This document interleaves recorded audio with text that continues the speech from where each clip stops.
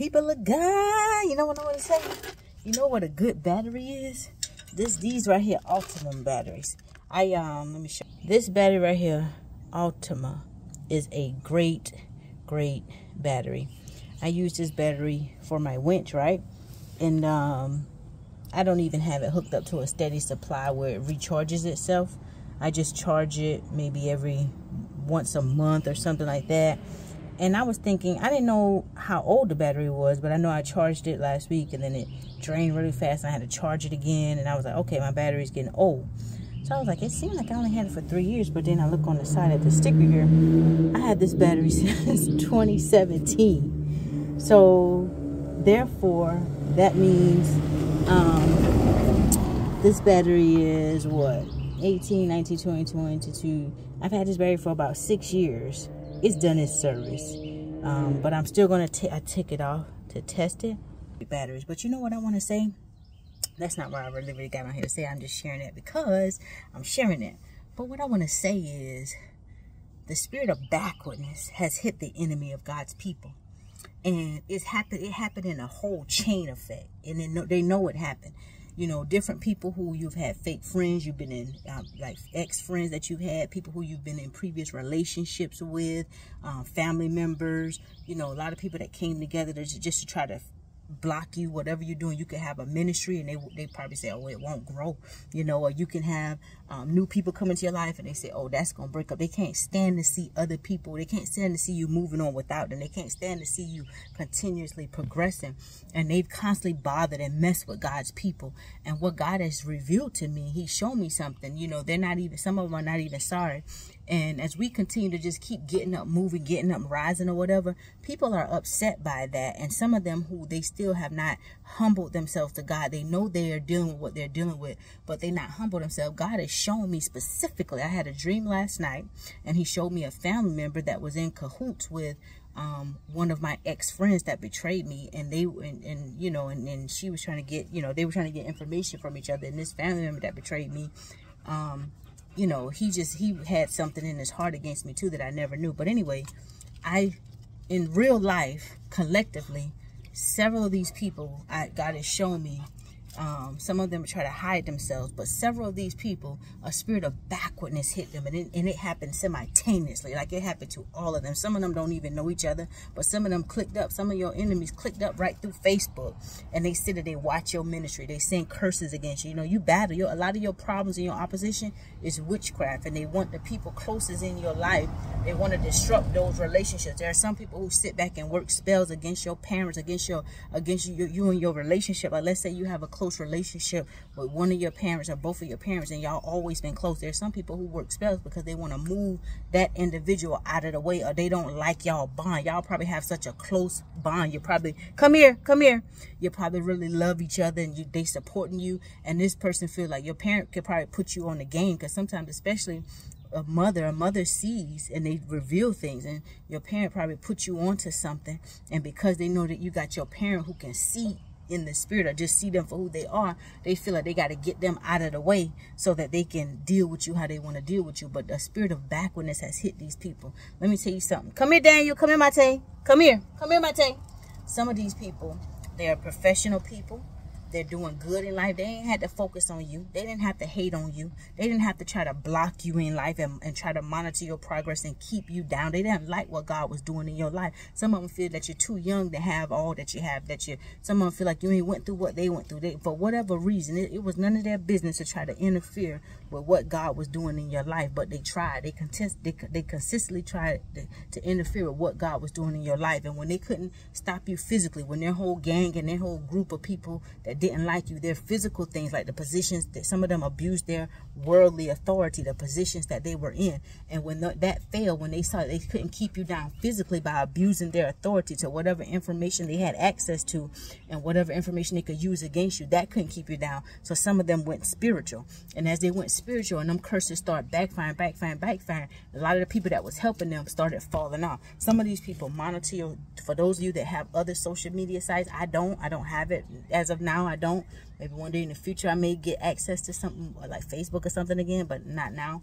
But some of you who have social media, and even in YouTube, they monitor that. But some of you who have other social media accounts, you have people that will sit on your page or come on your stuff, and they will monitor you. Just pay attention to how people, you can probably see. I don't know if Facebook is still like that. You could probably see people who view your stuff, but they won't even click a like button. Some people monitor you. They want to see if you having hell in your life. They want to see if the curses, the spells that they're working against your finances, against your ministry, against your mental clarity. They want to drain your energy, against your health. They want to see if these curses is working, but you got to keep praying. But I'm going to tell you something. Their power is weak. They don't have the power over God. I don't care what type of they can pay. Some of these people have gone in debt because they keep trying to pay people to work against you. And they can pay the highest witch, the highest warlock in the world. They can pay them all over the country, from Africa to Timbuktu. They can get them to team up, and their power still won't be able to overcome you when you got the power, the favor of God on your life. And I'm going to tell you something. See, now what has happened is they got time to repent. They got time to turn. They got time to confess their sins, renounce those things that are hidden. But some of them are hiding because of pride, and they angry. They angry with you all because you got away. And a spirit of backwardness has hit them simultaneously. You got folk who are doing good in life, who are professional people, who have money coming into them from different avenues, who still got their health and strength, was able to go and make other income. Come back, guys. Come here. Daniel, Mate, come here. They were able to make multiple streams of income and stuff like that, but they still wouldn't take their eyes off of you. They still try to keep their foot on your neck. They still try to throw knives in your back, and they didn't want nobody else to have access to you. They don't want nobody else to be in relationship with you. They want to keep you down so much so that they will go out of their way to hold you down. And what has happened is, while they was doing all that stuff, paying all these people, doing all these secret witchcrafts and spell, they was failing. They was losing their blessing. God was taking their blessing and giving it to you. It may have been hard for you sometimes. You may have felt down. You may have felt overwhelmed and depressed. But really what you was battling is them witchcraft curses. See, you can feel the effects of it, but it ain't going to hurt you. You may feel sluggish. You may feel lazy. You may feel mind-boggling, like you can't get your focus and stuff like that, right?